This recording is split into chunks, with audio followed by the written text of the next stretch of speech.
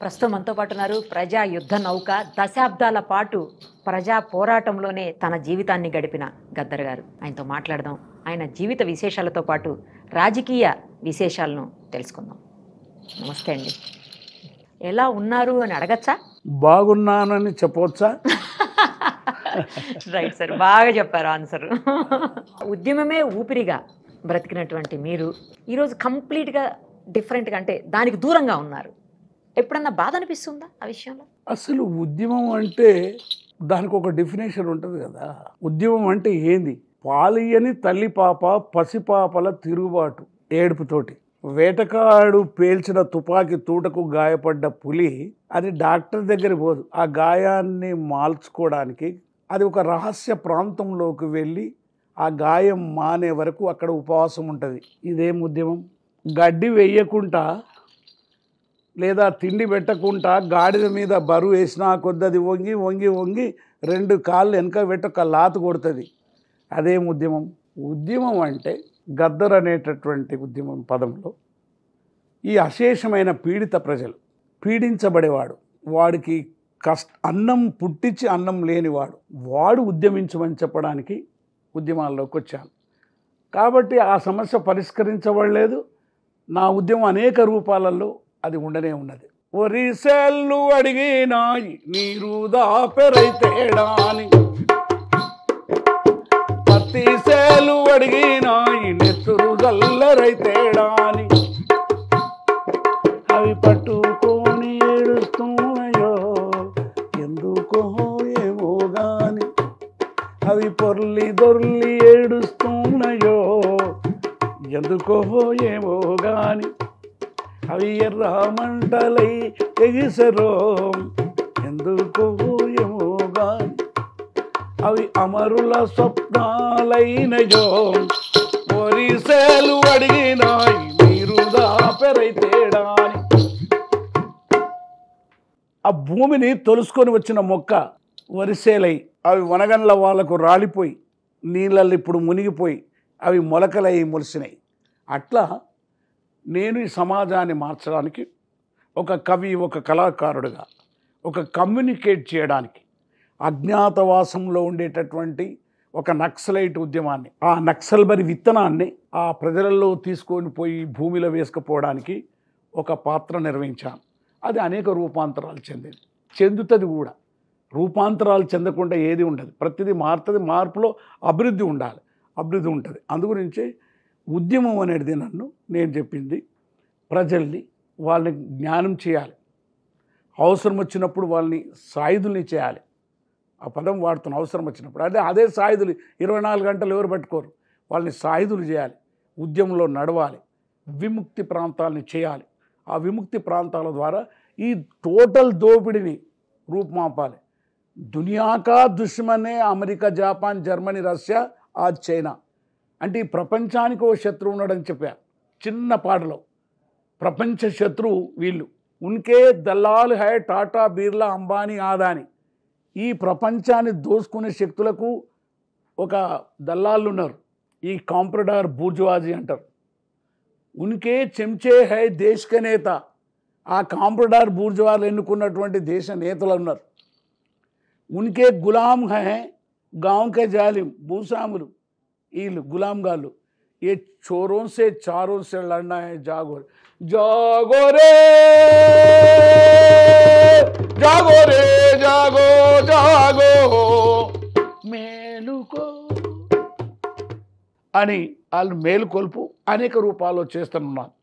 కాబట్టి ఉద్యమ క్రమంలో అక్కడ ఆయుధం పట్టుకొని పోరాడిన నేను, పాట పట్టుకొని పోరాడిన నేను, స్వయంగా సాయుధునై 6 తుపాకీ గుండ్లు కొట్టుకున్న నేను, నెత్తురు మడుగులో మునిగిన నేను ఈరోజు పాలకుని ప్రశ్నిస్తూనే ఉన్నాను. ఈ పాలకుని ప్రశ్నించడమే నా ఉద్యమం. ఒక కవి, కళాకారుడుగా నేను అనుకునేది ఏంటంటే అనేక ఒడిదుడుకుల మధ్య పాలకుని ప్రశ్నిస్తూనే ఉన్నాను. కాబట్టి 77 సంవత్సరాల వయసులో ఇప్పుడు నా ప్లేస్మెంట్ ఎక్కడ? ప్రజలనే ఉన్నది. అదే ప్రజా ఉద్యమం. ఇంకొక పర్సనల్ క్వశ్చన్ అడుగుతాను చూడండి. Yes. మిమ్మల్ని. ఇంతకు ముందు బట్టలు వేసుకునేవాళ్ళు కాదు మీరు, పంచతోటి ఉండేవాళ్ళు. నేను చాలాసార్లు చూశాను, మీ స్పీచెస్ లో చూశాను, బయట చూశాను. ఇప్పుడు డిఫరెంట్ గా షర్టు ప్యాంటు అలా కొంచెం డిఫరెంట్ గా కనిపిస్తున్నారు. ఎందుకు ఇలా? డ్రెస్ అనేది కూడా అమ్మ, చిన్నప్పుడు ఊర్లలో లంగా ఓని కట్టుకునేది, తర్వాత చీర కట్టుకుంటుంది. అది మారుతుంది. ఇప్పుడు ఇక్కడ నేను నా యొక్క కోడ్ ఏంటంటే చిన్నప్పటి నుండి జనరల్గా నేను మీలానే ఉండేవాడిని. కానీ ఎప్పుడైతే ఒగ్గు కథ రూపం వచ్చిందో అది ఒగ్గు కథ డ్రెస్. ఏ ఊరు నీది ఏ పల్లె మీదో చిందారి నా బిడ్డల, ఎన్నడు రానొల్లు ఎందుకొచ్చిందో చిందారి నా బిడ్డల, ఎడ్డి జరముతోని ఏమి పని ఉందో. అప్పుడు ఆ డ్రెస్ వేసుకొని ఆడుతున్నప్పుడు మనం గోసింతవరకే కట్టుకోవాలి. అది పీఠముడి కట్టుకుంటాం, అంటే కింద స్టేజ్ కింద స్త్రీలు ప్రజలు అందరూ ఉంటారు. అందుకే ఆ ధోతిని ఇలా పలికిపెట్టి ఆ పీఠముడి పైకి కట్టేవాళ్ళం. కొన్ని రోజుల దాకా గొంగడి వేసుకునేవాడిని ఇక్కడ. ఆ గొంగడి ఇట్లా రాస్తూ ఉంటే రక్తం వచ్చింది. ఆ గొంగడి తీసేసాం. దాని తర్వాత చెద్దరు వేసుకున్నాం నల్లది. దాని తర్వాత షర్ట్ వేసుకునే వాళ్ళం, షర్టు తీసేసినాం. దాని తర్వాత కాళ్ళకు గజ్జలు కట్టుకున్నాం, నెత్తికి రుమాలు కట్టేది. కడితే ఇంతవరకు ఫేస్ కనిపిస్తుంది కాబట్టి దాన్ని చిన్నగా చేశాం. సో అనేక మార్పుల రూపమే గద్దర్ రూపం. అది ఒక సాంస్కృతిక జానపద రూపమైంది. ఇప్పుడు అనేక మార్పుల వలన ఇప్పుడు ప్రతి దగ్గరికి బయట అలానే తిరిగేవాడిని నేను. ఇది సివిల్ డ్రెస్ అంటారు, అది ఒరిజినల్ డ్రెస్. కాబట్టి డ్రెస్సు ఏదైనా భావ వ్యక్తీకరణలో అదే భావాన్ని ప్రదర్శిస్తున్నాం. కాబట్టి ఇలా మార్పు చెందడం. రేపు నేను ప్రజల్లోకి వెళ్ళే ముందు, నినగాక మొన్న ఒక ఫిలింలో యాక్ట్ చేసే ముందు అదే డ్రెస్లో ఉంటాయి. అది విశాఖ స్టీల్ ప్లాంట్ను ప్రైవేటైజేషన్ చేయొద్దని ఫిలింలో యాక్ట్ చేశాను నినగాక మొన్న. అప్పుడు అదే డ్రెస్లో ఉండి పర్ఫార్మెన్స్ తందుకు అచ్చంపేటకి అట్లనే వెళ్ళాను. రేపు కూడా రేపు ఎన్నికలు వచ్చే పీరియడ్లో మొత్తం అదే డ్రెస్లో ఉంటాను. నాగేటి మానులమ్మ ఏ ఊరు, ఇది ట్యూన్. ఇది ఒగ్గు కథ ఫేమస్ ట్యూన్, నేను రాసిన పాట. ఏ ఊరు మీది ఏ పల్లె మీదో, అది అమరవీరుల గురించి. మార్టియర్స్ అయిపోయారు. ఫస్ట్ మార్టియర్స్ ఎన్కౌంటర్ జరిగింది, అది భార్గవ కమిషన్ పెట్టారు, ఎమర్జెన్సీలో జరిగింది. వాళ్ళు నలుగురు మీద రాసినటువంటి కథ. అట్లా రూపాంతరం చెందేది. నిజంగానే గద్దర్ అట్లా ఉంటేనే అదొక మీరు అన్నట్టు అదొక రూపం. వాళ్ళు డ్రీమ్ చేసుకుంటారు అట్లా మా గద్దర్ ఇట్లా ఉంటాడు. Absolutely correct. 77 ఏళ్ల వయసులో ఇంత యాక్టివ్గా ఉన్నారు. ఏం తింటారు మీరు? మీరు సిగం వచ్చిన వాళ్ళని చూసినావమ్మా ఎప్పుడన్నా? వాడు సిగం వచ్చిందనుకో, లేకపోతే గావు పట్టేటోని చూడు, మేకను కొరికేస్తాడు. ఎప్పుడైనా ఈ శక్తి ఎమోషన్ అనేది ఏజ్ను బట్టి కాక థింకింగ్ని బట్టి ఉంటుంది.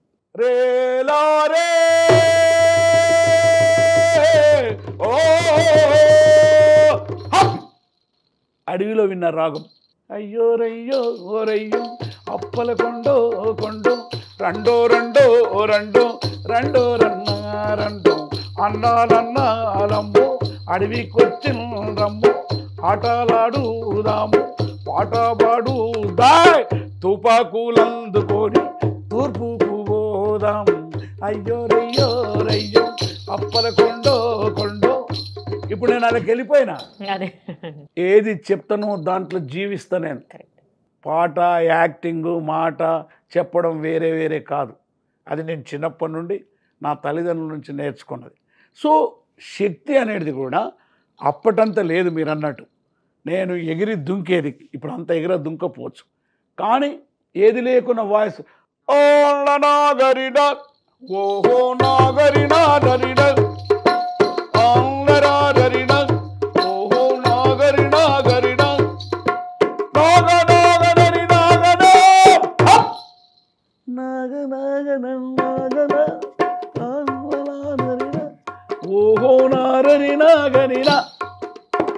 సూపర్. అసలు ఎన్ని వేల పాటలు రాసి ఉంటారు సార్ మీరు? అమ్మ, నేను పాట కోసం పాట ఎప్పుడు నేను ఇప్పుడు నీ ముక్కు మీద పాట పాడమంటే రాస్తా.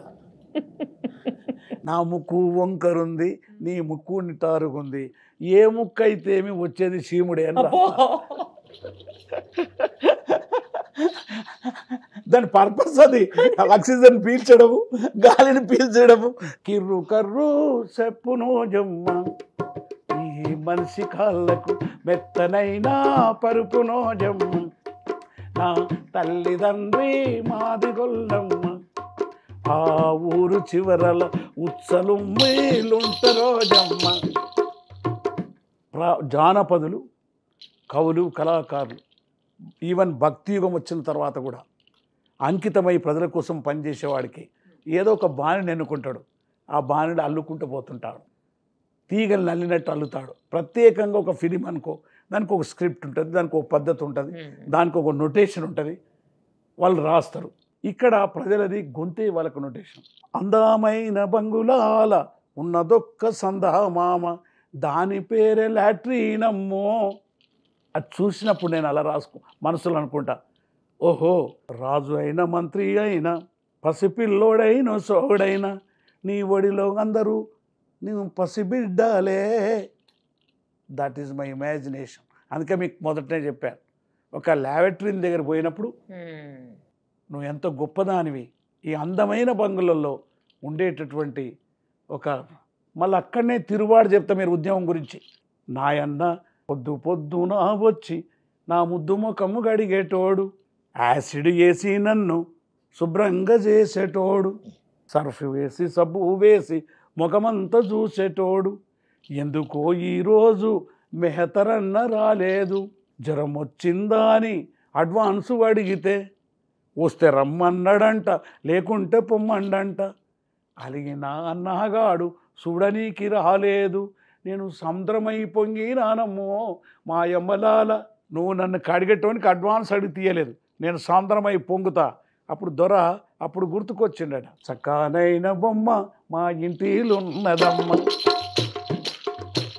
అది చక్కనైన బొమ్మ మా ఇంటిలున్నదమ్మ, దాని పేరమ్మ సీపురు గట్టనమ్మ, చక్కనైన బొమ్మ అది ఇంటిలున్నదమ్మ, దాని ముక్కు చూడమ్ము ముత్యాల పుడుకనమ్మ, దాని ఛాయ చూడమ్ము బంగారు ఛాయనమ్మ, దాని నడుము చూడమ్ము నాగంచు నడుమమ్మ, వయస్సులోనగాది ఇల్లంతా ఆడుతాది, ముసలితనములోన బాత్రూము గడుగుతాది, సచ్చే ముందు భోగి మంటగై వెలుగునిస్తదమ్మ, అది చక్కనైన బొమ్మ మా ఇంటిలున్నదమ్మ, అది చక్కనైన బొమ్మ. ఉద్యమం అన్నావు కదా, ఒక్క నంగాడేమో నా మొగడు లేనప్పుడు, అద్దు మరాతిరిలో దరువాజ సప్పుడా నా మొగడు వచ్చెనాని నే మురుసుకుంటానమ్మ, దర్వాజ తెరిచి చూస్తే ఆ ఇసపు గుడ్డోడు ఇగిలిచ్చి చూసినాడు, ఒళ్ళంతా నాది మండి అటు ఇటు చూస్తుంటే దర్వాజ పక్కనున్న సీపూరు గట్టనమ్మ, నా తోడు ఉంటనన్ సీపూరు తీసుకొని వని సింగారిస్తేనమ్మ, వాడు గోడ దుంకబోయి గోతీల పడ్డడం. సూపర్ అండి. అసలు మరుగుదొడ్డి మీద అంత మంచి పాట రాయగలిగారు, ఒక చీపురు కట్ట మీద అంత మంచిగా గీతాన్ని ఆలపించగలిగారు. అమ్మో బాబోయ్, అంటే దానిని ఉద్యమం దిక్కు నడిపించినా లేదా? Yes yes correct. ఎక్కడి నుంచి ఎక్కడికి వెళ్ళా మళ్ళీ అక్కడికే ఉద్యమం దగ్గరికి. దట్స్ వాట్ నీ ప్రశ్న కదే. ఎస్ మేడం, నేను అక్కడి నుండి మనకు ఒక దిశ, మనకు లక్ష్యం ఉంటే తప్పకుండా డ్రైవర్ ఎన్నో తోవలు తిరగవచ్చు. వాడికి ఇప్పుడు తూర్పుకు పోవాలన్నప్పుడు తూర్పుకు పోతాడు, దాని మార్గాలు ఎన్ని మారినా కానీ. సో అందుగురించి వీటన్నిటిలో నేను ఇప్పుడు దొరను గిరను ఏమనలే. ఇప్పుడు ఆ సామాజికమైన ఉద్యమాల నుంచి మనం ప్రజలు తీసుకొని వచ్చాం కాబట్టి ఏది చూసినప్పుడు దాని మీద పాటలు అల్లడం, అట్లా వేల పాటలు రాశాం. ఒకటి కాదు, కొన్ని పాటలే ఇప్పుడు బతికున్నాయి. ఎన్ని వేల పాటలు రాసి ఉంటారండి? రాసి ఉన్నాం, రోజు ఒక పాట. పాటలు అనేది ఇప్పుడు నేనేం చెప్పాను అంటే 1,00,000 దాకా వెళ్ళిపోయినాయేమో నాకు డౌట్ ఉంది. అట్లా నేను అంత ఎగ్జాగ్రేషన్ చెప్పాము. కొన్ని వేలలు ఉంటాయి కానీ కొన్ని వందలల్లో మిగిలి ఉన్నాయి. దాంట్లో ఈ మధ్య ఒక 10 పుస్తకాలలో ప్రింట్ చేస్తున్నాం. ఓకే, అది నేను రాసిన పాటల పుస్తకాలు. ఇప్పుడు మా పాటలు అందరి పాటలు లెక్క కాదు కదా, మా సినిమా పాటలు. పొద్దుగలనే వస్తాడు మా దోస్తు, మా మామ, అయ్యా పాట రాసినవట దొర మీద జర రమ్మంటాడు పోలీస్ స్టేషన్ కానీ. తుపాకులాకెదురు నడవరా అన్నయ్య తూటాల మాలదొడుగరా, అన్నయ్య తూటాల మాలదొడుగరా. వీరుని మరణము కాదు వృధా జన్నటికి, తప్పని చావు కొరకు భయపడకు బొంబాటికి. వీరుని మరణము కాదు వృధా జన్నటికి, తప్పని చావు కొరకు భయపడకు. నక్సల్ బరి జయిస్తుందిరా అన్నయ్య, నీ త్యాగం ఫలిస్తుందిరా. సో అలా రాయబడ్డ వేలాది పాటలు, ప్రజల మీద స్త్రీల మీద రాయబడ్డటువంటి పాటలు. అంత దూరం ఎందుకు, మొగడు పెండ్ల మీద పాట రాస్తే మొగడు నాకు టెలిఫోన్ చేసిండు. తెచ్చి పెడితే తిని కూసుంటవు, తిన్నది అరగక పంట వంటవు బావో మొగడో. ఒక ప్రశ్న అడుగుత చెప్పుతావ బావ, పొద్దు పొద్దునలేసి బాసన్లు దోమినాను, పొద్దు పొద్దునలేసి బాసన్లు దోమినాను. కడిగేది కడిగినాను, ఊడ్చేది ఊడ్చినాను. బాతురు మూల ఉంటే సబ్బు టవ్వాలు అయితే, టేబుల్ మీదికొస్తే ఇడ్లీ ఓడంగైతే. సూటేసుకోగానే కాళ్ళకు బూటునైతే, పిల్లలకు కనబడకుండా పిలిచి ముద్దు పెడితే. గేటు కాడికి వచ్చి టాటా టాటా చెప్తే. ఇప్పుడు చెప్పు, తోముడికెంత, కడుగుడికెంత, హాయికెంత, చాయ్కెంత, ముద్దుకెంత, మురిపముకెంత, అంతా కలిపి ఎంత ఇస్తావురా మొగడో. కూకుంటాడా మా మొగ, నా పిల్లానికి నాకు పంచాయతీ పెట్టామని అంటాడు. సో సమాజంలో జరుగుతున్నటువంటి ప్రతిదాన్ని మనం ప్రశ్నించినప్పుడు, అది ఉద్యమ రూపం అయినప్పుడు, అది భౌతిక శక్తి అయినప్పుడు పాలకుడు ఊగిపోడు. సో అట్లా రాయబడ్డ పాటలు నీకు వందల వేల సంఖ్యలోనే. అప్పటిదప్పుడే రాసేసినాం, అప్పుడప్పుడే పోయినాయి కొన్ని పాటలు ఉన్నాయి. అందుగురించే నేను మొన్న కరోనా వచ్చినప్పుడు వాటిని గుర్తు చేసుకున్నాను. నాగా సగనాగా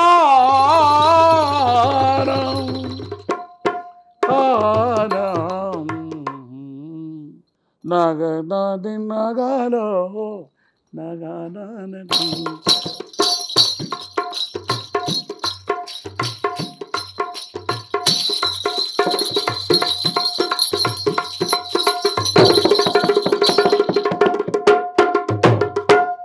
మూగపోయిన గొంతులో రాగమెవరు తీసెదరు, ఆ చీరపోయిన గొంతులో జీవమెవరు పోసెదరు.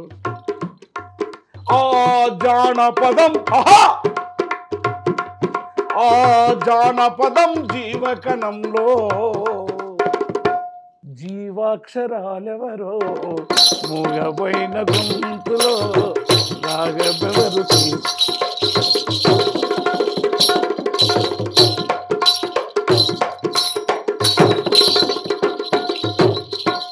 ఆ పలిగిపోయిన డప్పు మీద దరువులెవరు వేసెదరు, ఆ చినిగిపోయిన దోతి రుమాలును ఎవరు చుట్టుకుందురు. సగనగనగానిగా సగరిగానిగా ఆ రాలిపోయిన గజ్జలను ఎవరు దాసుకుందురు. ఆ చిత్తుబొత్తు కాగితాలను ఎవరు ఏర్చి పేర్చెదరు. సోసనిగా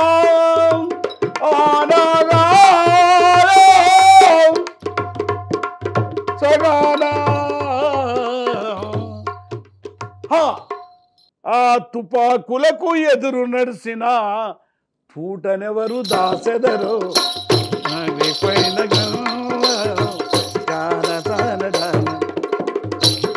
పోయిన గొంతులో రాగమెవరు తీసెదరు, జీరపోయిన గొంతులో జీవమెవరు పోసెదరు. ఆ జానపదం జీవకణంలో ఆహా ఆ జానపదం జీవకణంలో జీవాక్షరాలెవరో. అలా అది కరోనా వచ్చినప్పుడు మా స్నేహితుడు ఆయన చనిపోయే పరిస్థితిలో నేను పోతే వాడు నువ్వు కూడా చనిపోతా అన్నప్పుడు, అంటే మీరు పాట అడిగారు కదా, అప్పుడు ఓహో ఇప్పుడు ఇవన్నీ ఎవడు దాచిపెడతాడు, ఆ తుపాకులకు ఎదురు నడిచిన తూటనెవరు దాచిపెడతారు అని అడిగాను. అది ఇంకా దాచుకొని ఉంది కదా. సో అందు గురించి సిస్టర్ ఇప్పుడు మనం చెప్పేది మేడం ఏంటంటే, సాహిత్యము పాటల కోసమే రాస్తే అది బాగానే ఉంటాయి. ఇప్పుడు పిల్లలు మస్తు రాస్తారు, నువ్వంటే ఎంతో ఇష్టం, నేనంటే అంత ఇష్టమా కాదా అంటాడు. అరే అది ఆమె ఇష్టమై, నువ్వంటే ఎంతో ఇష్టము నీ రైటు, నేనంటే నీకు అంత ఇష్టమా కాదని నువ్వు ఫోర్స్ చేయదు, అది ఆమె ఇష్టం. సో ఈ పాటలు ఇలాంటి పాటలు చాలా వస్తాయి, అవి కాలాన్ని బట్టి కదిలిస్తాయి, నవ్విస్తాయి, ఏడిపిస్తాయి, కానీ అవి ఉద్యమ రూపం తీసుకోలేవు. అట్లయితే పాటలు రాష్ట్ర వాళ్ళందరూ మీద ఎందుకు కేసులు లేవు? అవును కదా. అందరినీ జైలు ఎందుకు పెట్టలే? అందరి మీద నాలుక తుపాకు గుండెలు ఎందుకు పెట్టలే? అంతకుముందు ఇప్పుడు నేను కదులుతూ ఉంటే 24 గంటలు ఎందుకు నిఘా ఉంది? అది భౌతిక శక్తిగా మారాలి. ఒక పాట రాయడం చాలా గొప్పయే, నేను ఆ కవులనే నేను అనడం లేదు. ఆ చిన్న లవ్ పాటలు రాసినా కూడా చాలా గొప్ప కవులే, కానీ అవి భౌతిక శక్తిగా మారదు. సమాజాన్ని మార్చాలనుకున్నప్పుడు వేమన్న, పోతన్న, అనమాచార్యుడు, భక్త రామదాస్, జాషువా, ఇలా అనేక మంది, నేను మొదటివాని కాదు చివరివాని కాదు, వీళ్ళందరూ అప్పటిదప్పుడే పాటలు అల్లుకున్నారు, అప్పుడప్పుడే ఈ తాంబూర వాయించారు, అప్పుడప్పుడే ప్రజల్లోకి వెళ్ళారు. వాళ్ళు రాజును రాజ్యాన్ని ప్రశ్నించారు. ఆ కోవలోకి నేను వస్తా. దొరేందిరో దొర పీకుడేందిరో అన్న, దొర ఊకుంటాడా? ఎన్ని కేసులు ఉంటాయి మీ మీద? 100లో ఉండుంటాయండి. అమ్మ కేసులు ఎన్ని ఉన్నాయో కానీ చెప్పలేము, కానీ ఒక సీరియస్ 32 కేసులు ఉంటాయి. 32. ఓకే. సీరియస్ కేసులు ఏంటంటే డెత్ పనిష్మెంట్ కూడా ఇవ్వచ్చు. అదే నేను కాదు, మా చరిత్రలో చాలామంది కవులు కళాకారులు ఉంటాయి, అలాంటి కేసులు ఎన్నో ఉన్నాయి. ఈ 10 ఏళ్లలో చాలా కేసులు వచ్చాయి. ఈ 10 ఏళ్ళు ఇంకా పెరిగాయి. అట్లనే లేటెస్ట్గా మాత్రం బెంగళూరులో కేసు నడుస్తుంది. బెంగళూరులో కూడా? బెంగళూరులో ఆ కేసు ఏంది, అబిట్మెంట్ అండ్ ఇన్స్టిగేషన్ అంటారు. అంటే నువ్వు పాట పాడి నువ్వు ఇన్స్టిగేషన్ చేస్తే ఏదో స్టేషన్ వేలిపోయిందని. అట్లా అనేక కేసులు నడుస్తూనే ఉన్నాయి. ఆ కేసులు తిరుగుతూనే ఉన్నాం. ఇప్పటికి నేను ఇప్పుడు యాంటిసిపేటర్ బెయిల్లో ఉన్నా. నా మొత్తం జీవితంలో కనీసం 2-3 సంవత్సరాలు నా పిల్లలతో, నా భార్యతో గడిపిండొచ్చు. Only few years. మిక్కిన జీవితం అంతా ప్రజల్లో జీవించా, ప్రజలతో పాడుతూనే ఉన్నా.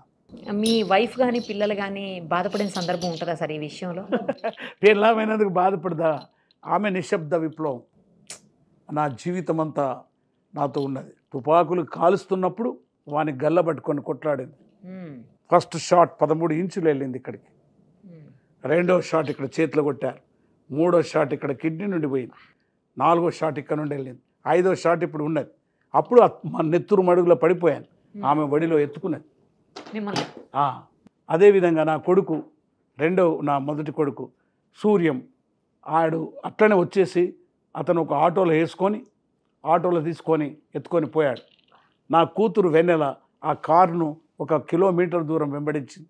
సో అందు గురించే అది అనుభవించినప్పుడు కండ్ల ముంగట పాట పాడి ఒక పాటని కాల్చి ఆ నెత్తురు మడుగులో పడేసిపోయినప్పుడు వాళ్ళ దుఃఖము బాధ ఉన్నారు. అంతేకాదు తిరుగుబాటు కూడా చేశారు సైమల్టేనియస్గా. సార్ ఇది ఒక బాధాకరమైన ఇన్సిడెంట్ చెప్పారు, కొంచెం సేపు సరదాగా మాట్లాడుకుందాం. మీకు లవ్ స్టోరీలు ఉన్నాయా? లవ్ స్టోరీయా? అమ్మా నేను ప్రపంచాన్ని ప్రేమిస్తాను. ఆ లవ్ స్టోరీలు కాదు, మీరు జనాన్ని ప్రేమిస్తారు, అది నాకు కూడా తెలుసు. ఆ లవ్ స్టోరీ కాదు, అమ్మాయిలు వెంటబడిన సందర్భాలు కానీ అమ్మాయిలు మీ వెంటబడిన సందర్భాలు కానీ ఏజ్లో ఉన్నప్పుడు. అమ్మా ఇప్పుడు చూడండి, అమ్మాయిలు వెంటబడము మనది అది ప్రకృతి సూత్రం, దాన్ని ఎవడు కాదనలేదు. కాబట్టి చిన్నప్పటి నుండి మనం సాంస్కృతిక ఉద్యమాలలో ఉన్నప్పుడు మాకు ఒక క్రమశిక్షణ ఉంది. దిస్ ఈజ్ ఫ్లాగ్, బుద్ధి ఉంది. ఈ జెండా పట్టుకున్నప్పుడు కట్టినప్పుడు స్త్రీ వెనుక డబ్బు వెనుక పరిగెత్తేవాడు ప్రగతి పొందడు. అది నా తల్లిదండ్రులు ఇచ్చిన జెండా. ఈ బుద్ధిస్ట్ సూత్రం ఇది, ఏ పంచశీల. కాబట్టి చిన్నప్పటి నుండి ఆ విషయంలో స్ట్రిక్ట్ తల్లిదండ్రులు. ఇది పట్టుకున్నప్పుడు బుద్ధిస్ట్ ప్రకారంగా ఎవడు ఆడదాని వెనుక ఉరుకుతాడు వాడు అభివృద్ధి పొందడు అనేది. అట్లా అని మాకు చాలామంది మర్దన్లు ఉండ్రి, చాలామంది 100,000 మంది గర్ల్ ఫ్రెండ్స్ ఉండ్రి, చాలామంది స్నేహితులు ఉన్నారు, అందరు ఉన్నారు. కానీ వాళ్ళ వెనక పరిగెత్తలే. నేను నా ఉద్యమం, నా చదువు పట్లనే ఉన్నాను. ఎందుకంటే మా తల్లి అంబేద్కర్ వారసు. ఆయన రాసి పెట్టాడు గోడ మీద, జ్ఞానం ఒక్కటే మిగిలిపోను. అట్లా మేము బతికిన వాళ్ళం. కాబట్టి ఇప్పటికి కూడా ఆ క్రమశిక్షణని అలా కొనసాగిస్తున్నాం. అట్లా అని ఆ ప్రేమ ఉన్న వాళ్ళను, ప్రేమించే వాళ్ళను, అది ప్రకృతి సూత్రం, దాన్ని నేను కాదనను. అది వాళ్ళకి వదిలిపెట్టేస్తాం. మీరు ఉద్యమంలో ఉన్నప్పుడు కావచ్చు, లేకపోతే ఇప్పుడు కూడా కావచ్చు, మిమ్మల్ని చూసి ఇన్స్పైర్ అయ్యి మీ మీద ప్రేమతో, ఇష్టంతో అనేక వందల మంది, వేల మంది ఈ ఉద్యమాల్లోకి వచ్చినటువంటి వాళ్ళు ఉన్నారు. అలాంటి వాళ్ళు చాలామంది చనిపోయారు. అనారోగ్య కారణాలు కావచ్చు, లేకపోతే కొంతమంది కొన్ని పోలీసు ఇన్సిడెంట్స్లో, ఎన్కౌంటర్స్లో, ఇలాంటి వాటిల్లో కూడా కావచ్చు. ఇలా చనిపోయిన వాళ్ళ ఫ్యామిలీస్ ఎప్పుడైనా మీరు కలవడం కానీ, లేకపోతే వాళ్ళ గురించి మీరు ఆలోచించినప్పుడు, అరే ఇంతమంది నా వల్లే కదా జీవితాన్ని కోల్పోయారనే బాధ కానీ మీకు ఎప్పుడైనా కలుగుతుంటుందా? చాలా మంచి ప్రశ్న.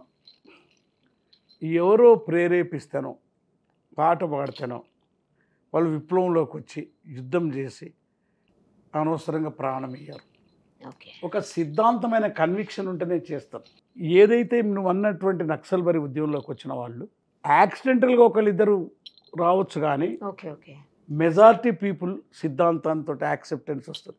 ఇప్పుడు నేను ఇంజనీరింగ్ చదువుతూ ఉద్యమంలో వచ్చినప్పుడు ఆ ఉద్యమం అప్పుడే విజయవంతం కాదని తెలుసు. ఆ ఉద్యమం పోతే జైలుకి పోతానని తెలుసు. ఆ ఉద్యమంలో పోతే నన్ను చంపేస్తారని తెలుసు. అయినా పోయినా. That is commitment and involvement.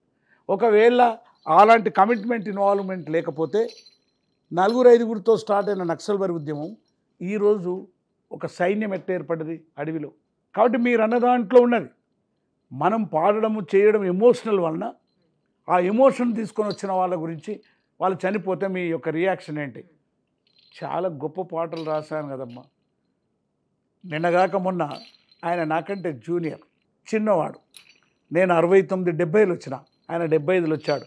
అతను మహాసేనాధిపతి అయ్యాడు, అమరుడైపోయాడు. వందనాలు వందనాలు రో మా బిడ్డలు, మీకు వందనాలు వందనాలు రో మా కూనలు, ఇంటి ముంగట్టి పెరడులోన మక్కసేలై మేము పుడుతాం, ఒంటి కాలు మీద నిలిచి కొడుకు నిమ్మని తపం పడుతాం, మీరు మొక్కజొన్న కంకులవుతారా మా బిడ్డలు, మా సంకలంలో కూనలవుతారా మా కూనలు, వద్దురా వద్దురా బిడ్డ తొరలతోని యుద్ధమొద్దని, నెత్తి నోరు కొట్టుకున్న ఎంత చెప్పిన వినకపోతిరి, మొండివారు దండివారు చెమలు నిండిన గుండెవారు, ఎత్తిన ఆ ఎర్ర జెండను ప్రాణముండగా ఇడవలేదు, మీ సుత్తె కొడవలి జెండలిస్తారా మా బిడ్డలు, మేము ఎత్తుకుంటే మురిసిపోతారా మా కూనలు, మీకు వందనాలు. అలా రాశారు కొన్ని వందల పాటలు. ఇప్పుడు ఏదైతే నిన్న పేపర్లు వచ్చిందని మీరు చెప్పింది ఉన్నారు కదా, కటకం సుదర్శన్ ఒక సింగరేణి కార్మికుని బిడ్డ. ఇంద్రవెల్లి ఫైరింగ్లో జరిగినప్పుడు నన్ను ఒక డోలకిష్ను బతికించి తీసుకొని పోయినటువంటి వీరుడు. అతను 81లో సిరివంచ దళ కమాండర్ ఉండగా ఆ దళంలో ఒక ఆయన పెద్ది శంకర్ అయిన మొట్టమొదట దండకారణ్యంలో రక్తం దారపోశాడు. ఇప్పుడు తల్లి అన్నారు కదా, ఆ తల్లి ఏమంటుందో పాట రాశాం. సూర్యుడు చంద్రుడు సుట్టమై రాంగో కాళ్ళకు నీళ్ళిచ్చి కన్నీళ్లు తీసే, అడవిలో ఎర్రమల్లె పూసినదన్నా అడివన్నలందారు బాగున్నారన్నా, పెద్ద తోట్ల పెద్ద మల్లె వాడిపోయింది, పెద్ది శంకారన్న యాడున్నాడన్నా, పెద్ది శంకారన్న. అంత గొప్ప పాట రాశాను, చాలా ఫేమస్. మీరు అడిగారు కదా ఆ ఉద్యమంలో.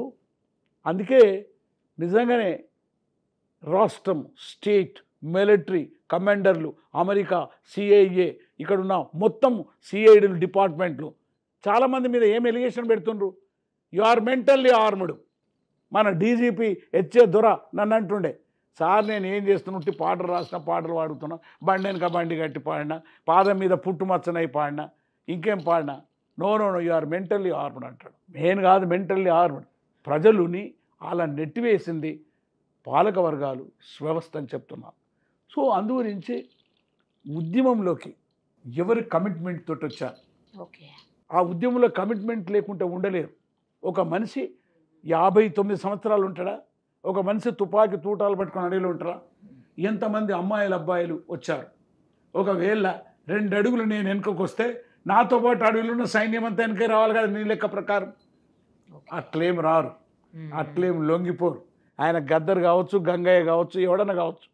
కాబట్టి ఆ ఉద్యమం సజీవంగా ఉంటుంది. ఆ అమరులు వాళ్ళకి జ్ఞాపకం ఉంటుంది, వాళ్ళ చరిత్ర వాళ్ళకి లెక్కించబడుతుంది అనేది నా ఉద్దేశం. ఆ జీవితంలోంచి ఇప్పుడు రాజకీయ జీవితంలోకి రావాలని కోరుకుంటున్నారు మీరు. ఏదో ఒక పార్టీ నుంచి పోటీ చేస్తారో లేకపోతే మీరే స్వయంగా పోటీ చేస్తారో తెలియదు, ఇండిపెండెంట్గా పోటీ చేయబోతున్నారని వింటున్నాము. ఎందుకు ఆ జీవితం నుంచి ఈ జీవితాన్ని కోరుకుంటున్నారు? మనము 69-70లో నక్సల్ బరి ఉద్యమ రాజకీయాల్ని ఫస్ట్ టైం విన్నా. నేను ఒక బుద్ధిస్ట్, అంబేద్కర్ వాదిని. ఇంజనీరింగ్ చదువుతున్నప్పుడు హాస్టల్లో ఉండేవాడిని. హాస్టల్లో ఉన్న విద్యార్థులలో డిస్కస్ జరిగేది, నక్సలైట్లు ప్రజల కోసం ప్రాణం ఇస్తారని.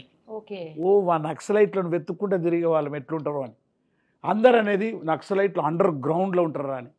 నాకు అర్థమయ్యేది కాదు. మా ఫ్రెండ్స్ని అడిగేది నిజంగా, అండర్ గ్రౌండ్లో ఉంటే గాలిట్లా వీలుస్తారు, ఏం చేస్తారు అని. మరి అజ్ఞాతవాసం అండర్ గ్రౌండ్ అంటే కనిపించకుండా శత్రువు దొరుకుంటుంటారు అనేది. వాళ్ళని వెతుక్కుంటూ ఉండేవాళ్ళం. అప్పుడు 69 తెలంగాణ ఉద్యమం వచ్చింది. ఆ ఉద్యమంలో దెబ్బతినిపోయింది. అందరం తిండి లేదు, హాస్టల్లో బంద్ అయిపోయినాయి, హోటల్లో పనిచేసేవాడిని. ఓకే. అట్లా జీవితం స్టార్ట్ అయింది. చిన్న వయసు 20 ఏళ్ళే, బ్రహ్మాండమైన తెగింపు. చిన్నప్పటి నుండి నా తల్లిదండ్రులు ఇచ్చిన స్పిరిట్. అరే అంటే వాడిని 12 సార్లు అరే అనేవాడిని. ఒకసారి తంతే 2 సార్లు తన్నాలి, అది మా తల్లిదండ్రులు చెప్పింది. ఏడ్చుకుంటూ ఇంటికి వస్తే మా తల్లిదండ్రులు తంతారు. ఓకే. వాడు ఎంత పెద్దోడు కానీ పైల్వాన్ కానీ వాడు దన్ని ఏంటంటే నువ్వు 2 దన్నాలి, అది నేర్పించారు. ఎందుకంటే మేము బాంచోళ్ళం, దొరల గడి కింద ఇట్లా వంగిన వాళ్ళం, అంటరాని జాతిలో పుట్టిన అగ్గిపులడం. వాళ్ళని కాళ్ళ చెప్పులా చూశారు మమ్మల్ని ఒరే అరే అంటోళ్ళు. అలా గడి ముందు వంగబెట్టి మా తాతల భుజాల మీద, ఈపుల మీద రాళ్ళెత్తిన వాళ్ళు ఇప్పుడున్న ఈ దొరలు, ఈ భూస్వాములు. అక్కడి నుండి వచ్చిన వాళ్ళం. కానీ అంబేద్కర్ వాదులం కాబట్టి అంత చదువుకున్నాం. మా అక్క మేజర్ ఇంట్లోకి ఇచ్చారు.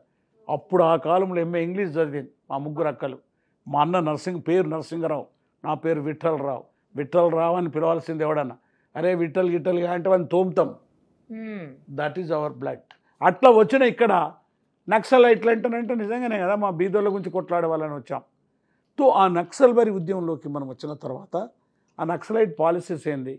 ఆయుధాలు పట్టుకొని గ్రామాలకు వెళ్ళి విముక్తి ప్రాంతాలని చేసి నీకు ఢిల్లీ పట్టుకోవాలి. ఆ రాజకీయాలను తీసుకున్న నేను ఆ పాటలు రాసి ప్రజల్లోకి వెళ్ళాను. చెప్పడమే కాదు, ప్రజల్లోకి వెళ్ళాను, గ్రామాలు తిరిగాను, అడవిలోకి వెళ్ళాను, మిలిటరీ ట్రైనింగ్ తీసుకున్నాను, ఆయుధాలు పట్టుకున్నాను, పోరాటం చేశాను. కానీ కొంతకాలం అయిన తర్వాత పార్టీ పిలుపు మేరకు బయటకు వచ్చాను. లక్షలాది మంది ప్రజలు వచ్చారు, వరంగల్ కానీ ఇక్కడ కానీ. ఈ జరుగుతున్న మధ్యకాలంలో దేశం ప్రజల నుంచి మనం ఎందుకు దూరం అవుతున్నాం అనేది నా ప్రశ్న. పోరాడేదేదో ప్రజల మధ్యనే ఉండి పోరాడచ్చు కదా, ఎందుకు దాక్కుని? దాక్కోవడం అని కాదు, నాకు వచ్చిన క్వశ్చన్ అదే. మనం ఇప్పుడు మన మేము అడవిలో ఉన్నాం కదా, స్థావర ప్రాంతాలు ఇంకా ఏర్పడినప్పుడు, డిఫెన్స్లో ఉన్నప్పుడు ప్రజా సంఘాలు ఉండాలి. మన ప్రజా సంఘాలు లేనప్పుడు, ప్రజలతో సంబంధాలు లేకుండా మనం ఎంతకాలం వీళ్ళతో కొట్లాడతాం అంటే ఎక్కడో తేడా ఉంది. సో ఇక్కడ నేను చెప్పదలుచుకున్నది మంచి ఎగ్జాంపుల్ ఇస్తున్నా. ఇది మాది గొల్లవాడ, ఇది వెనకబడ్డవాడ, ఇది ఉన్నొల్లవాడ, ఇది బాపనొల్లవాడ. ఇట్లుంటుంది ఊరు. ఇక్కడ క్లాసే లేదు, ఉన్నోడు లేనోడే కాదు, కులం కూడా ఉంది. ఈ దేశంలో మహాత్మా పూలే అంబేద్కర్లు, ఈ దేశంలో సాయుధ పోరాటం అదంతా విజయవంతం కాదు. ఇక్కడ కులాన్ని సమస్యను కూడా మనం తీసుకోవాలి. ఈ కుల నిర్మూలన, క్లాస్ నిర్మూలన సైమల్టేనియస్గా జరగాలి, రైలు పట్టాల లెక్క. లేకపోతే ఎన్ని సాయుధ పోరాటాలు చేసినా కానీ మనం వెనక్కి వస్తాము. వాడు ఆయుధంలో టాప్ ఉంటాడు. ఈ దేశంలో ఏ సాయుధ పోరాటాలు విజయవంతం కాలేదని చెప్పిన వాళ్ళు పూలే అంబేద్కర్, బిర్సా ముండా, సైనికుల తిరుగుబాటు.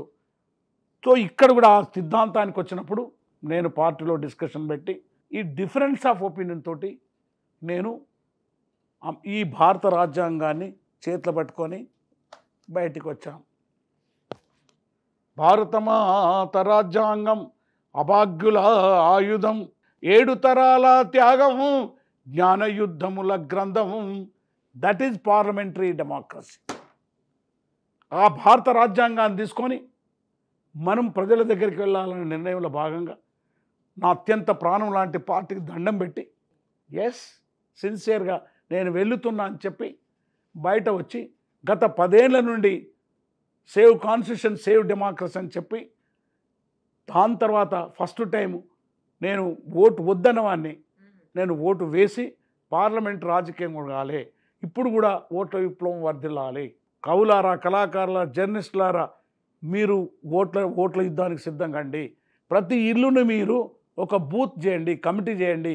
నీ భార్య పిల్లల్ని అందరినీ కూర్చొని ఓటు ఎట్లొచ్చింది, ఎంత పవర్ఫుల్ అని ప్రజలకు చెప్పండి. మీరు ఏ పరిస్థితులలో ఎవరికైనా ఓటు వేయండి, కానీ దాన్ని అమ్ముకోకండి. ఆ ఓటు అమ్ముకోకండి, దాన్ని కుదవబెట్టకండి. ఆ ఓటు ఒక గొప్ప ఆయుధం. సో 2 విధాలుగా అధికారం వస్తుంది కదా. సాయుధ పోరాటం ద్వారా అధికారం రావాలి, ఓట్ల ద్వారా అధికారం రావాలి. కాబట్టి ఒక మధ్య పీరియడ్లో మేము శాంతి చర్చలు జరిగినట్టు ఆయుధాలు కొంతసేపు ఆపినాం కదా. అవును, మధ్యలో 2004లో శాంతి చర్చలు చేసినట్టే ఈ సంధి పీరియడ్లో కూడా మనం కాదు ఎన్నికలకు పోవడం. ఆ రోజు నేను ఇచ్చిన పిలుపది నేను కాదు, ఓట్లు వచ్చి గెలిచి ఎమ్మెల్యే ఎంపీ అయ్యే కాదు. కానీ ఓట్లకు పోయే వాళ్ళు ఎవరైతున్నారో వాళ్ళు అక్కడ కూడా పార్లమెంటరీ డెమోక్రసీలో అసెంబ్లీలో కూడా పోరాటం చేసే ఒక రాజకీయ శక్తి ఉండాలి, ఒక ప్రెషర్ గ్రూప్ ఉండాలి అనే ఒక ఒపీనియన్ తోటి నేను చాలా ఉద్యమాలు చేశాను. ఇప్పుడు ఈ దశలో ఈ భారత రాజ్యాంగం డెఫ్యూజ్ అయిపోయింది. మొన్న పార్లమెంట్లో చాలా చారిత్రాత్మకమైన స్టేట్మెంట్ ఇస్తున్నా. మొన్న పార్లమెంట్లో ప్రధానమంత్రి గారు ఈ భారత రాజ్యాంగాన్ని మన భారతదేశం జెండాను తీసుకొని పోలే, ఎప్పుడో సనాతనంగా ఉన్నటువంటి రాజదండనం తీసుకొని పోయి పెట్టాడు. అలాంటి చారిత్రక దశలో ఆ పార్లమెంటు కానీ అసెంబ్లీకి వెళ్ళి పాల్గొని ప్రశ్నించాలనుకున్నాను. ఈ రాష్ట్రంలో కేసీఆర్ ఎక్కడ నిలబడతాడో అక్కడ ఎన్నికల్లో నిలబడాలని ఈ మధ్యనే ఒక నిర్ణయం తీసుకున్నాను. కానీ ఆ నిర్ణయం ఏదైతుందో అనేక మంది కవులు, కళాకారుల మధ్య చర్చించి నిర్ణయిస్తాను. గద్దర్ గారి జీవితంలో ఎన్నిసార్లు తుపాకీ ఎక్కుపెట్టుంటారు? నేనా? మీరే. నేను పాటను ఎక్కుపెట్టినమ్మా. నేను తుపాకీ పట్టుకొని చీమని కూడా చంపలే. అంతేనా? అంతేనమ్మా. నేను ఎక్కుపెట్టారు అన్నాను కానీ చంపారు అనలే. నేను తుపాకీని ట్రైనింగ్ తీసుకున్నా, అన్ని ట్రైనింగ్ తీసుకున్నా నా రక్షణ కోసం. ఓకే. నా ఆత్మరక్షణ కోసం. కానీ నా ప్రొఫెషన్ అంతా నువ్వెట్లా జర్నలిస్టువో నేను పాటలు రాసి, డ్యాన్సులు చేసి, డ్రామా చేసి ప్రజల్ని చైతన్యవంతం చేయడం జరిగింది. అందుకే ఇక్కడ 2 విషయాలు ఉన్నాయమ్మా. చాలా మంచి ప్రశ్న వేశావు. శరీరం అనేది ఒక పదార్థం అయినప్పుడు మనది ఇక్కడ నుండి ఇక్కడి దాకా కానా కపడా ఔర్ మకాన్ కావాలి. కరెక్ట్. కానీ ఇక్కడికి మాత్రము మెదడు ఉంది, మెదడుకు ఆలోచన అనే శక్తి ఉంది కాబట్టి దీనికి జ్ఞానం కావాలి. Exactly correct. The cultural revolution is the most important in the world. అందుకించే ప్రపంచము వరల్డ్ బ్యాంక్ వచ్చినాక వాళ్ళు ఏమన్నారు, సాంస్కృతిక దండయాత్ర, ఆర్థిక దండయాత్ర అండ్ పొలిటికల్ దండయాత్ర చేయమన్నాడు. గ్లోబలైజేషన్ వచ్చినాక చాలా ఇంపార్టెంట్ ముచ్చట చెప్తున్నా. ఈరోజు ఎందుకు ఇట్లా మనం వర్క్ చేస్తున్నాం, ఇదంతా గ్లోబలైజేషన్లో భాగం. కాకవాడు ఒక ఫిలాసఫీ కూడా ఉండాలన్నాడు. ఏం ఫిలాసఫీ అన్నాడు? Market is my philosophy, profit is my God, cheap labour is my mother country. So అట్లా సాంస్కృతికమైన దండయాత్రను ముఖ్యం. ఇప్పుడు భక్తి యుగం తీసుకుందాం, లేదా ఒక ఫిలిం ఇండస్ట్రీ తీసుకుందాం, కల్చరల్ ఫ్రంట్ తీసుకుందాం. ఆ మొత్తం ఉద్యమంలో నా పాత్ర, నేను సాంస్కృతిక సేనాధిపతినే, నో డౌట్. నాతో పనిచేసినటువంటి అనేక మంది కవులు, కళాకారుల అమ్మాయిలు వాళ్ళు అమరవీరులు అయిపోయారు. నాతో పాడిన వాళ్ళు అనేక మంది అమరవీరులు అయిపోయారు. ఎంతోమంది అమరవీరులను ఇలా ఎత్తుకొని పయనించాను. తుపాకీ చప్పుళ్ళ శబ్దాల మధ్య ఎన్నో సంవత్సరాలు కలిపిన మీరు ఇప్పుడు బయటకు వచ్చి జనం మధ్యన గడుపుతుంటే ఏ జీవితం మీకు బాగా అనిపిస్తోంది? అమ్మ, తుపాకీ శబ్దాలు, యుద్ధం ఎప్పుడైనా కొంతకాలమే ఉంటుంది. మహాభారత యుద్ధం ఎన్ని రోజులు జరిగింది? మొగుడు పెళ్ళాం కొట్లాడితే ఎంతసేపు కొట్లాడతారు? కొట్లాట అనేది, యుద్ధం అనేది అది ఫైనల్గా అనివార్యం. ఆ కృష్ణుడు కూడా అంటాడు మహాభారత యుద్ధం అవుతున్నప్పుడు, అర్జున తప్పదా యుద్ధం బావా అంటే తప్పదు పోయి. అందుకనించే ఈ వ్యవస్థ, ఈ దోపిడీ వ్యవస్థ మనకందరికీ ఎవడు హ్యాపీగా ఉంటే చెప్పండి అమ్మ. 1,00,000 రూపాయలు ఉన్నవాడికి ఈ హైదరాబాద్లో వాడి ఇల్లు కిరాయి గట్ట అంత ఈఎంఐ, అదేమంటారు కదా ఈఎంఐ, ఆ ఈఎంఐ కింద పోయింది మంది. ఎవరినన్నా హ్యాపీగా ఉన్నాడా చూపించు నాకు. 25 తారీఖు నుండి లెక్క పెడుతుంటే 25, 26, 27, 28, 29, 30 ఫస్ట్ నాట్ సెకండ్ జీతం రాలేదు. Why this tears? ఎందుకు ఇంత కన్నీళ్ళ బాధ ఈ దేశంలో? భారతదేశం భాగ్యసీమర సకల సంపదకు కొదవలేదుర, బంగారు పంటల భూములున్నాయి, చావులేని మరిని వనదులురా, అంగట్లోన అన్ని ఉన్నాయి, అల్లుని నోట్లో చెవిని ఉన్నట్లు సకల సంపదలు గల్ల దేశములు దరిద్రమెట్టుందో మాయమ్మల్లా. అది ఎవరిని అడిగినా కానీ వాని ముఖం మీద సంతోషం లేదు. Who is happy in this country? అందుగురించే నేనేమంటుంటే ఇన్ని సకల సంపదలు గల దేశంలో ప్రజలు రివోల్ట్ చేస్తున్నాం, అనేక రూపంలో తిరుగుబాటు చేస్తున్నాం. మన ఇంట్లో పోయి నా వైఫ్ని అడిగితే ఆమె మొట్టమొదటి అంటూ ఏం పాటయ్యా ఈ గ్యాస్ ధర పెరిగిన ధర దించమని పాడు అంటుంది. That is practical life. Correct. That is what ప్రజలు చెప్పేది. గ్యాస్ ధర లేదు అంటే కట్టెల పొయ్యి ఉన్నప్పుడు నయం ఉండే ఇంకో కట్టెలు తీసుకొచ్చుకుంటుండేవి, బొగ్గు పొయ్యి ఉన్నప్పుడు నయం ఉండే ఇంత బొగ్గు కొనుక్కొచ్చుకుంటుండేవి, కిరోసిన్ ఉంటే కిరోసిన్ తెచ్చుకుంటుంటేవి, కరెంట్ ఉంటే కరెంటు, ఇవన్నీ తీసేపిస్తేవి, గ్యాస్ పెడితేవి.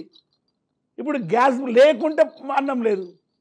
అది నీ జీవితంలో భాగమైంది. గ్యాస్ ఎట్లనో అట్లనే స్మార్ట్ ఫోను అని పెన్లాం లేకున్నా సరే అది చౌకాడ పెట్టుకుంటాడు. నేను ఎంత స్మార్ట్గా ఉన్నాను మామ, నాకు స్మార్ట్ ఫోను కొని మామ, సెల్ఫీ తీసుకొని ఫ్రేము కట్టుకొని అద్దంలో నిన్ను చూసి ముద్దు పెట్టుకుంటాను, నేనెంత స్మార్ట్గా ఉన్నాను మామ. వాడు పరిశాన్ అవుతాడు. నీ అమ్మ నీకెందుకే స్మార్ట్ ఫోను? చిన్నది సున్నం డబ్బు ఉంటే తినవా? తిన్నా. పిల్లలు పండుకున్నారా? పండుకున్నారు. పండుకుందామా? పండుకుందాం. 3 మాటలు. నీకెందుకే అంటాడు. ఈ డెడ్ క్యాపిటల్ ఎందుకు 1,00,000 రూపాయలు అంటది. బటను వత్తగానే మటన్ ఇంటికి వస్తుందట, ఆన్లైనులోన లైను కలుపుకోవచ్చట, మిడ్ నైట్ షో చూసి గుడ్ నైట్ అరవచ్చు, ఎంత స్మార్ట్గా నేనెంత స్మార్ట్గా ఉన్నాను మామ. అప్పుడు అంటాడు అప్పు షానైనా అదే, అప్పటిదాకా నీకు కోడి పెట్ట కొనిస్తా, గుడ్డుకు గుడ్డ అవుతుంది, పిల్లకు పిల్ల అవుతుంది, ముళ్ళకు ముళ్ళ అవుతుంది, అప్పు తీరంగానే తప్పక కొనిస్తాడు. ఎప్పుడు అడిగినా అప్పు గప్పు అంటావు, స్మార్ట్ ఫోన్ లేకుంటే నిద్ర ఎట్లా పట్టుతుంది, నువ్వు లేకున్నా కానీ స్మార్ట్ ఫోన్ కావాలి. అసలు సూపర్ రాశారు సార్ మీరు. అప్పుడు వాడంటున్నట కోట్లాది శ్రమజీవుల రక్త చెమటల స్మార్ట్నిది జ్ఞాననిది. ఇది అట్లా ఊరికే కాలేదు. కోట్లాది శ్రమజీవుల రక్త చెమటల జ్ఞాననిది, మూర్ఖుల సేతబడి మూర్చబోయినాదే పిల్ల, నువ్వు జ్ఞానం నేర్చుకుంటే తప్పక కొనిస్తా పిల్ల అన్నాడట. So what I want to say, సాంస్కృత ఉద్యమం చాలా వరకు ఉంటాను, సాయుధ ఉద్యమం. అందుగురించే నేను ఆ పార్టీకి నేను ఇప్పుడు అపీల్ చేస్తున్నా, ఆ మహావీరునికి జోహార్లు చెప్తూ కొంతకాలం మన ఆయుధాలని మహాభారతంలో చెప్పినట్టు జంబి చెట్టు మీద పెడదాం. అస్త్ర సన్యాసం, నేను సన్యాసాన్ని ఒప్పుకోను, నేను కూడా సన్యాసం చేయలే. మీ ద్వారా చెప్తున్నా, అందరూ అనుకుంటారు అన్న ఇప్పటిదాకా వాడింది అదే కదా. మనిషికి కొట్లాడాలన్న శక్తి ఉంటే దుమ్ము తీసి కూడా కంట కొడితే అది అవుతుంది. కారం పొడి కొల్లె పోసుకొని రజాకారులతో కొట్లాడింది తెలంగాణ. ఉట్టి కారం పొడి ఆయుధం అవుతుంది. ఆయుధం అంటే ఏందమ్మా? తుపాకేనా? వాని థింకింగ్, ఆలోచన విధానం, తిరుగుబాటు, చీమలు పామును చంపినట్టు. అందుగురించే ఆ విధంగా మనకు ఉద్యమంలోకి రావాలని, అందుకే వాళ్ళకి మనం అపీల్ చేస్తున్నాం. నా సహచరులకు కొంతకాలం నీకు జంబి చెట్టు మీద పెట్టండి, ఇట్లా అన్నందుకు నువ్వు అన్యాయం చేసావు అని అనొచ్చు పార్టీ. తప్పకుండా దాన్ని శిరసావించడానికని నేను చెప్పదలుచుకుంది పాయింట్ చెప్తున్నా. ఎస్, మనం అడవిలో లీనమైనాం, ప్రజలతో కదిలాం, అశేషమైన కోట్లాది మంది ప్రజలు ఉన్నారు, వీళ్ళని కూడా మేల్కొల్పుదాం. ప్రజాయుద్ధం అంటే ప్రజల యుద్ధంలో భాగస్తులు కావాలి. 1:99 ఉండాలి. 1:99. ఒక్కడు ఆయుధం పట్టిండంటే 99 మంది ఉండాలి. అప్పుడు విజయం సాధిస్తాం. ఈరోజు మనం ఇద్దరం మాట్లాడుతున్నామంటే ఒక లైట్ వెలిగించేవాడు, ఒక టేబుల్ పెట్టినవాడు, ఒక ఛాయ్ ఇచ్చేవాడు, ఇద్దరు కెమెరామెన్లు, ఇంతమంది కలిస్తే ఈ సమష్టి వలన మనది ప్రజల దగ్గరికి పోయింది. కానీ మనం ఇద్దరం చేస్తేనే ప్రజల దగ్గరికి పోయిందంటే అది ఒకటి భ్రమ. Correct, team work. Yes, that is a team work. So అలాంటి ఉద్యమాన్ని వస్తుంది తప్పకుండా. యుద్ధం యుద్ధం యుద్ధం ఫాసిజానికి ప్రజాస్వామ్యముకు మధ్యన జరిగే యుద్ధం. జయ హో జయ హో జయ హో జయ హో. అడవి తల్లికి అడవి దొంగలకు మధ్యన జరిగే యుద్ధం. భూస్వాములకు రైతన్నలకు మధ్యన జరిగే యుద్ధం. ఇది యుద్ధం యుద్ధం యుద్ధం. ఇది ధర్మయుద్ధము చెల్లి, ఇది న్యాయ యుద్ధము చెల్లి. అనేక మంది రక్తం ధారపోసిన యుద్ధం. ఇది శాంతి వీరుల యుద్ధం. ఇది యుద్ధం యుద్ధం యుద్ధం. ఇది ధర్మయుద్ధము చెల్లి, ఇది ధర్మయుద్ధము తమ్మి. రైట్. మీరు ఇప్పుడు పాలిటిక్స్లోకి రావాలనుకుంటున్నారు, వాట్ ఐ మీన్ మీరు కాంటెస్ట్ చేయాలనుకుంటున్నారు. ఈ కాంటెస్ట్ చేయాలంటే మీ దగ్గరేమో నేను విన్నాను చాలామంది చెప్తుంటే ఆయన దగ్గర అసలు ఆర్థికంగా స్తోమత లేదు, పెద్దగా ఎక్కువ సౌండ్ కాదు, ఆయన ఎక్కువ ఆస్తులున్న వ్యక్తి కాదు అని చెప్పేసి. మరి అలాంటప్పుడు పార్టీ లేదా రాజకీయాల్లోకి వస్తే అసలు డబ్బు లేనిదే పని కాదు. ప్రజలు ఓట్లు వేయాలంటే డబ్బులు ఖర్చు పెట్టాల్సిందే. మనం చూస్తున్నాం ప్రజెంట్ జరుగుతున్నది. మరి ఇప్పుడు మీరు డబ్బు లేకుండా వచ్చి ఏం చేద్దాం అనుకుంటున్నారు, ఎలా నెగ్గుకు రాగాలనుకుంటున్నారు? కరెక్ట్గా మీరు చెప్పేది. మనీ, మీడియా, మాఫియా, కోఫియా, తోఫియా అది ఓటుని ఇట్లా బంధించింది. మరి నీ దగ్గర ఏం లేవు, ఎట్లా విడిపిస్తావు అనేదే ప్రశ్న. అసలు ఈ చరిత్రలో మహాప్రవక్తలు కానీ, సన్యాసులు కానీ, దేవుళ్ళు కానీ అంత దూరం ఎందుకు? మహాభారత యుద్ధంలో కొట్లాడినటువంటి 5 పాండవులు, ఒక కృష్ణుడు స్ట్రాటజిస్ట్ కానీ వాళ్ళ దగ్గర కూడా పైసలు లేకుండే, రాజ్యం లేకుండే, అధికారం లేకుండే. ఆ రోజులు వేరు, ఈ రోజులు వేరు. రోజులు ఏది మారైనా యుద్ధం అధికారం కోసమే జరిగింది కదా. నువ్వు నా దగ్గర పైసలు లేవనుకుంటున్నావు, నా దగ్గర కోట్లాది రూపాయలు ఉన్నాయి. ఈ తెలుగు ప్రజలు ప్రతి ఇంట్లో ఎవరు లేకున్న ఒక ఆడబిడ్డకు నీ ద్వారా అప్పీల్ చేస్తున్నా. మల్లె తీగకు పందిరి పోలే, మస్క చీకటిలో వెన్నెల పోలే, నీ పాదం మీద పుట్టుమచ్చనై సెల్లెమ్మా, తోబుట్టు రుణం తీర్చుకుంటేనే మాయమ్మ. అమ్మ, నీ పాదం మీద పుట్టుమచ్చనై నిన్ను కొట్టకుండా, నిన్ను చిన్నప్పుడే పెళ్లి చేయకుండా, నీ మొగడు నిన్ను ఎల్లగొట్టకుండా, నిన్నెవడు హింసించకుండా, నిన్ను మహా చెల్లెగా బతికించుకుంటా, నాకు ఓటేయమంటే సరిపోదా? మొత్తం ఈ రాష్ట్రంలో ఉన్న అమ్మలు చెల్లెళ్ళు అందరు పోయి ఆడి పోగా నా పాట గుర్తుకొస్తుంది, నాకు గుద్దుతారు. కోట్లాది మంది ప్రజలు ప్రేమ ఉంది.